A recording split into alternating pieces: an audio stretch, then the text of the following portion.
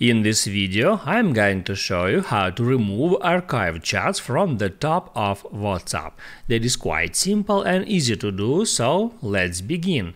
And if you open up WhatsApp and go into chats, right here at the very top of your conversations list, you can find that archived chats feature. If you open it up, here you can find all the chats that you archived before, and if you want to hide that feature from here, you can tap Add Settings, then go into Chats, and here you can just disable this feature, Keep Chats Archived. Just toggle this feature off, and now you can open up chats, and as you can see, archived chats feature is now disappeared. If you want to show it up, just drag that conversation list until it comes up, and then you can swipe up and then swipe down to hide it again.